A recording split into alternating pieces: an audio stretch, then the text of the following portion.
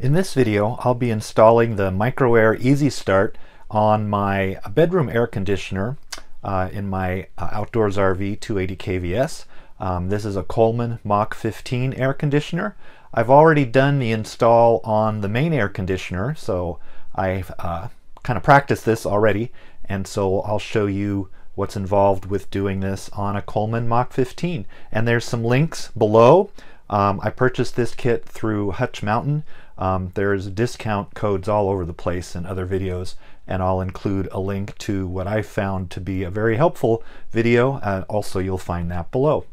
And of course, the first step is to turn off the breakers so we have no electricity up at the air conditioners. I have two air conditioners in here, and I'm just going to go ahead and turn off both the breakers for both of them, even though I'll only be working on the bedroom one. So up on the roof, the first step, of course, is to remove the cover. Those four big screws at the top will let us do that. So let me do that now.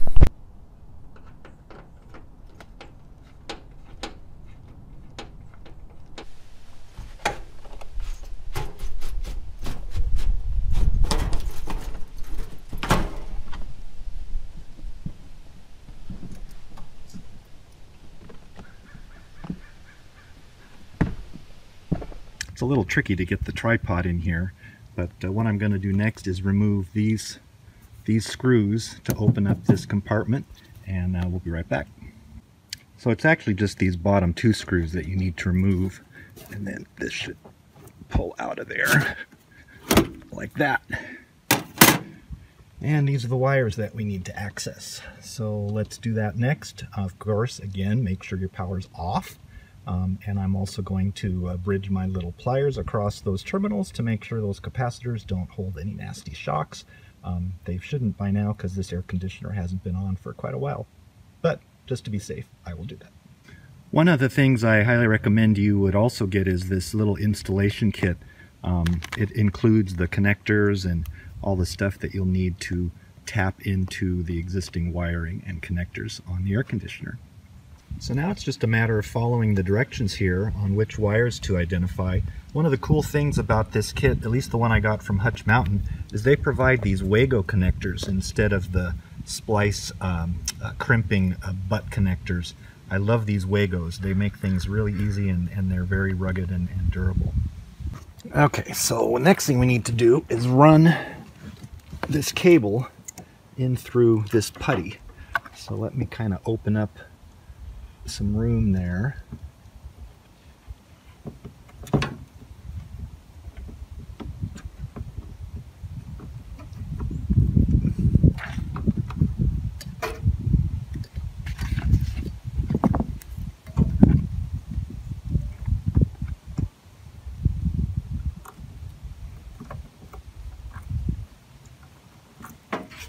Get a little bit more of it out of the way there.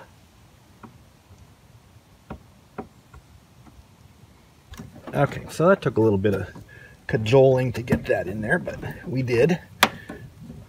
Give us enough wires for in here, and then we'll seal that back up here in a sec. Okay, like I mentioned earlier, I'm going to use my needle nose here to short out these and make sure there's no juice in there. We don't want to get stung. Okay. Alright, so first step here, let's start doing some wiring. I'm going to pull this white wire off of the capacitor here, and we're going to cut off this end and then strip this wire back a little bit. And we're going to mate it up with the brown wire from the EasyStart. And we're going to do it using our fancy Wago connectors. So these things are great.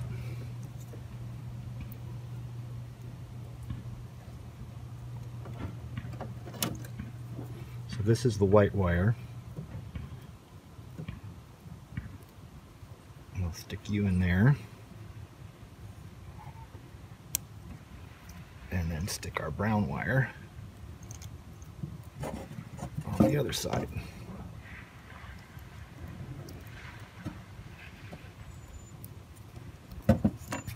Okay, then we spliced the brown and the white wire together. We're going to connect this yellow connector with the white wire onto the same terminal that we had before here, like that.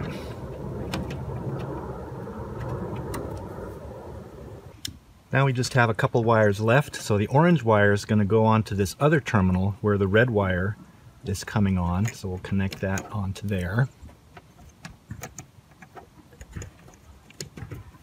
And now we have to find this black wire coming from through the hole here that connects to this purple wire, and we're going to cut off this connector,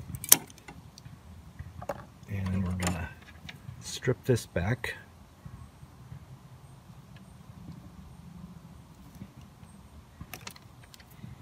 And the black wire.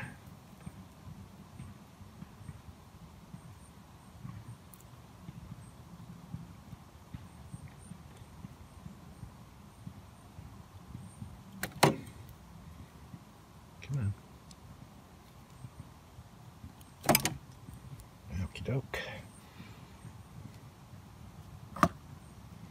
Twist these a bit.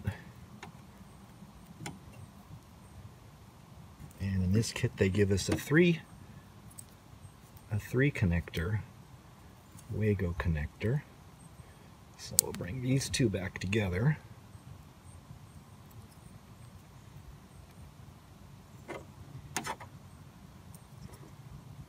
And connect it with the black wire from the EasyStart.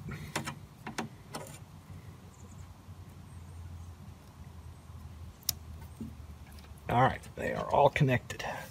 Now we just need to mount the EasyStart and we can go do the calibration process. So I'm going to go ahead and mount it here.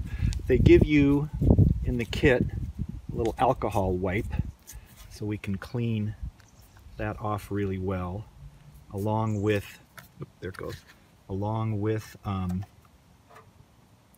some good double sticky tape that will hold that on there. So let's clean you off here really well.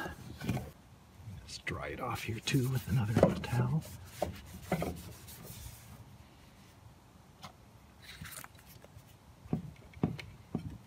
And we've got our double sticky tape.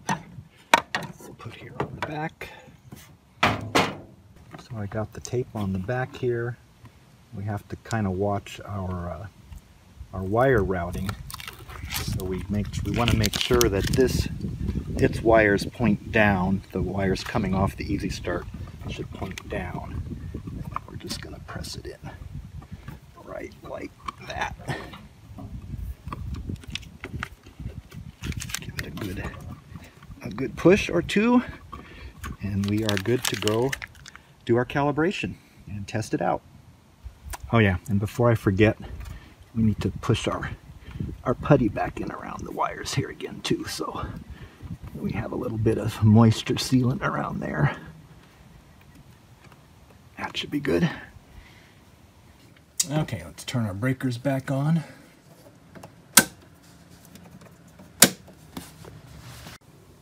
Alright, I've set this for maximum cooling temperature, and we'll go ahead and we'll turn it on for the first run of 5.